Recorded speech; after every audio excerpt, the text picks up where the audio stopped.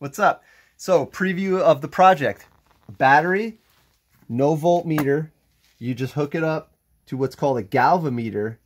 Check this out. Look at that. 1.5 volts. Boom. Boom.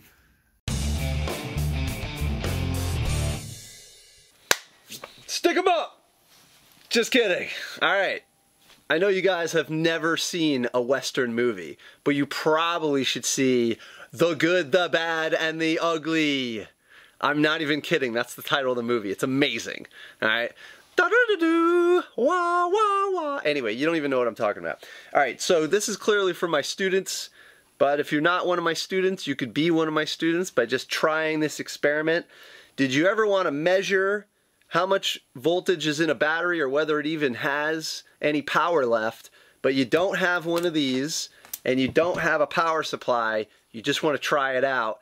You can literally use a magnet from the kitchen, toilet paper roll, some wire. You could take it off a USB cable or some wire that you have. It sort of doesn't really matter that much. It's not really critical.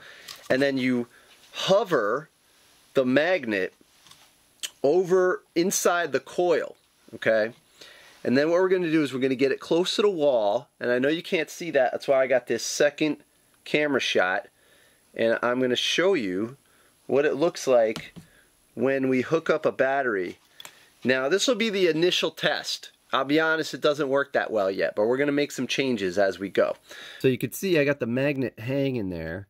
It's literally just cardboard and string, okay? Now, when I take this and I touch it, you notice that it moves. Now, I know you're thinking, well, you know, like, didn't you just move it by touching the wire? Let me get it close to the edge. It'll actually pull it in. You see that? Look, that's from me. Ready?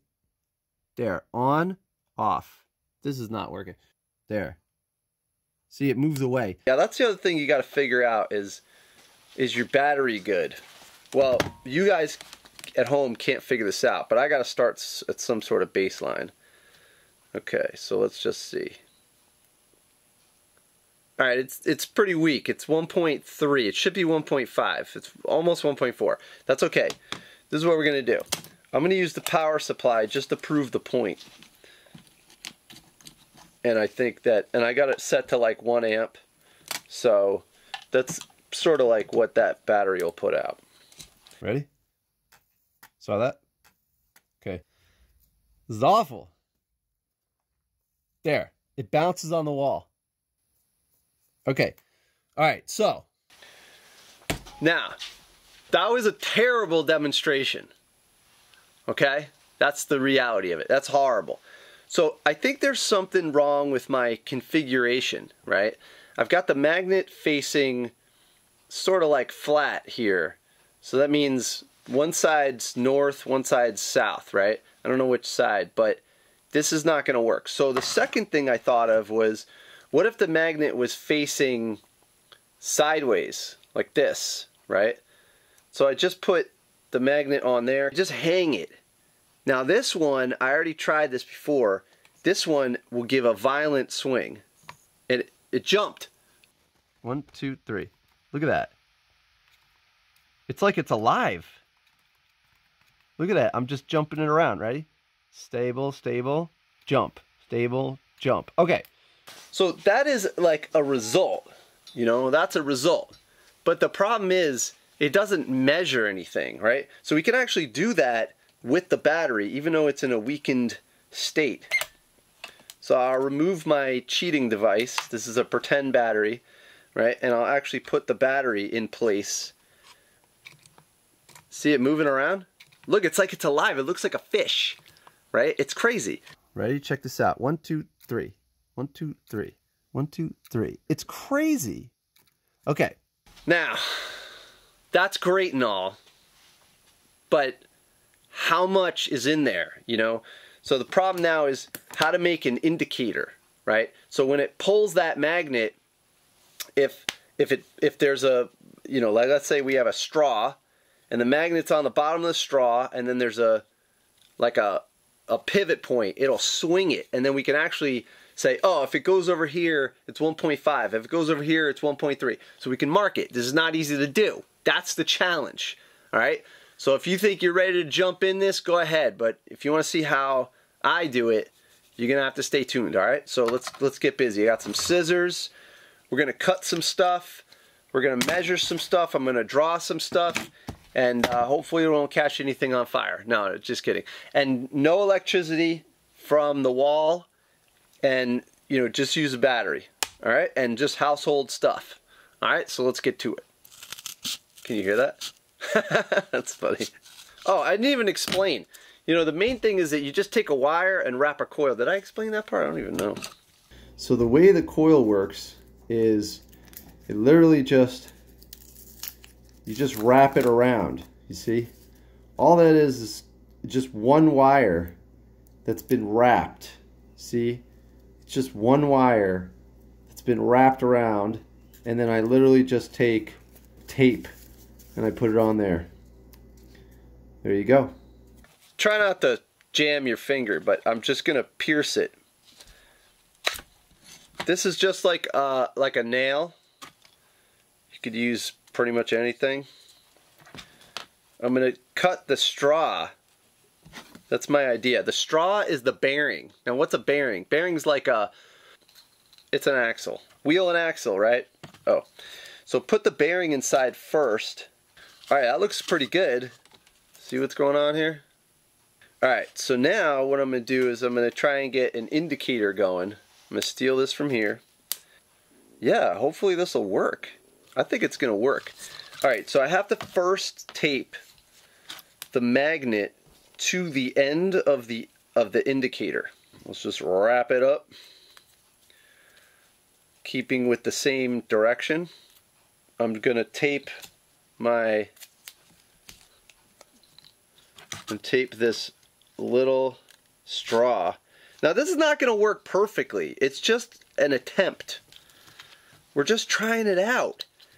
A lot of people get caught up in perfection. This is really just a try it out, you know. It's kind of cool that you don't need a voltmeter.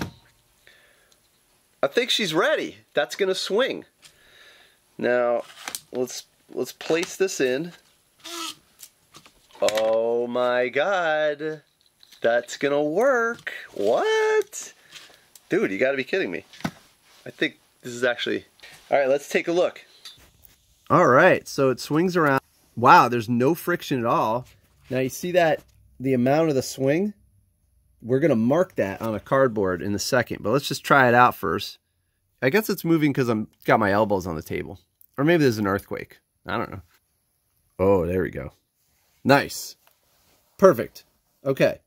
All right, so I'm going to apply electricity and see what happens. Nothing. What's happening? Oh, it's too low. It's lower. Okay, okay, okay. This has to be higher. Has to be here. That makes sense, right? Jeez. Okay. Alright, so failure's a chance to learn, right? I messed up and I put the weight of the magnet was not in the coil. Remember, you're wrapping a wire around. Wrap the wire around, okay? Alright, so it's in the zone. Now it's in the zone, hopefully. Alright, we're going to try this again. Here we go, ready? It works! Look at that. It does work. It's kind of swinging around, but it gets into a zone. It like kind of pulls it. Alright, I mean it moves a little bit. Let's see what it does when we put some, you know, backed up power. Okay, ready? It sort of stabilizes it.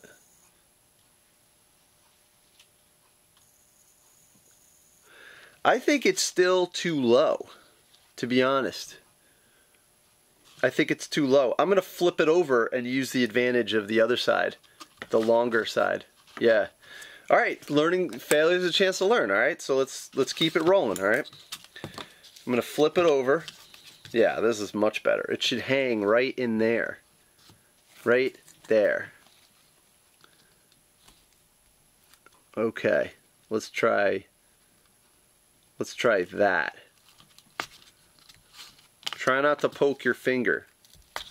There. Alright, let's try that. Ready? It moves it, but it doesn't like, there's no like indication. Ready? See, the problem is it's like swinging around. Even if I leave it hooked up and try and stabilize it.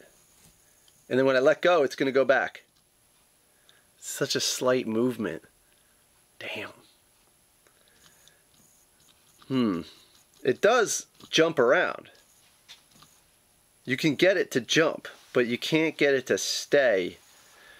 Why is that? Let's try this. I'm gonna do this. I'm actually going to squash it so it's like an oval, so it's closer to the coil. Let's see what happens now.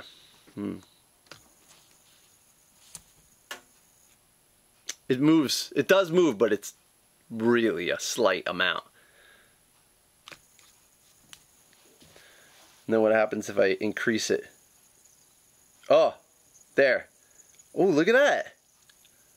Are you seeing that? I can actually dictate where it goes.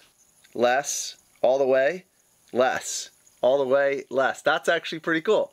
But you can't do that with the battery at home. I'm cheating because I have this. So here's what I'm thinking. What if we use a small movement, extend it longer, and it turns into a bigger movement? It's the only thing I could think of. What do you think? All right. So what I'm going to do is, instead of having a little piece of cardboard, maybe I'll use the entire piece of, I'll just tape it up like this. And then I'll put the cardboard here. Oh, why don't I just go like this? Oh my God, that was so easy. Wow. All right, let's do it now. Okay, are we rolling? All right, check this out. You ready? Whoa, that's so much better. That's legit. Dude, are you kidding me?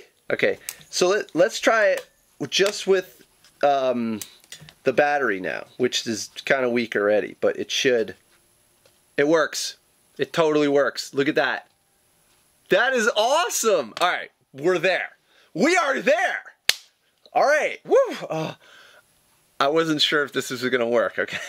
So, all right, no excuses. This is a straw, a piece of cardboard, tape, a kitchen magnet, get the wire from somewhere, okay, USB, tape, and a battery, and a nail.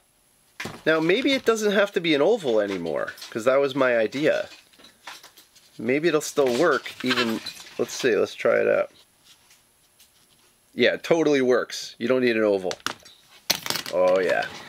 Look, this is straight out of like middle school right here, okay? So let's just see what the arc is. All right, we're just gonna max it out. And then I'm gonna draw it in a second, but I gotta figure out where this is gonna go and how to attach it. Okay, so I'm just gonna cut one there, one there. This is super high tech. You know, I mean, like, this is what NASA does. No. You know, but you gotta start somewhere. And, you know, this is just basically to learn, okay? I will cut those off. Pachoom, pachoom. Okay. Oh, dude, what? Oh yeah, we got. There's a camera person here that's watching me suffer. That knows more than I do. This is kind of cool. It's like, it's fun, you know. Like, you get to learn about electricity, and it's great. All right, yeah. Okay, let's test it out. So much better. You know, if you work with a friend or family or something, it's just so much fun because it's just, you're like in the discovery process. Ready? Oh, yeah. Dude, that is cool. All right, so let us mark this thing. I'll lay it down. All right, ready? There we go. To calibrate. All right, calibration! Calibration time.